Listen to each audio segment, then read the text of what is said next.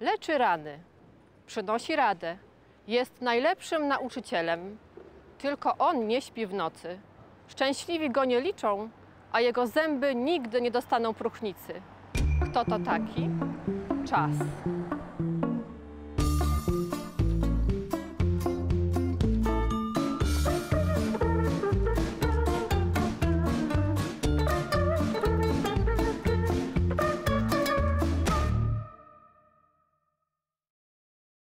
Około XIII wieku dokonała się prawdziwa rewolucja w pomiarze czasu.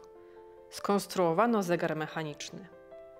Instalowany na wieży czasomierz dbał o punktualność w mieście. Dźwięk dzwonu zegarowego wyznaczał godziny otwierania i zamykania bram miejskich, czas pracy, wzywał na zgromadzenia oraz targi.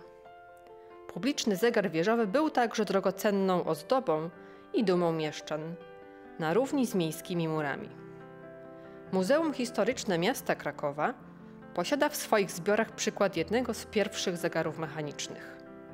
Jest to kopia średniowiecznego zegara strażnika wieżowego, wykonana przez zegarmistrza Ludwika Ostrogę. Zegary tego typu używane były w pokojach strażniczych na wieżach, wskazując czas ręcznego wydzwaniania godzin na dzwonach. Mechanizm zegara reguluje tzw. kolebnik, który zamiast ciężarków ma umieszczone na końcach ramion płaskie figurki halabardników. Wszak to zegar miejskich strażników. Pierwszy zegar na wieży krakowskiego ratusza zamontowano w 1524 roku.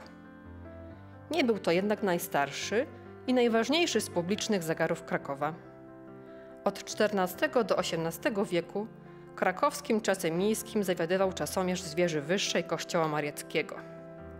Choć ślad po jego tarczach zniknął zupełnie z początkiem XX wieku, to serca zegara, jego dzwony, wciąż ogłaszają krakowianom upływający czas, wtórując złączonemu z nimi od wieków hejnałowi.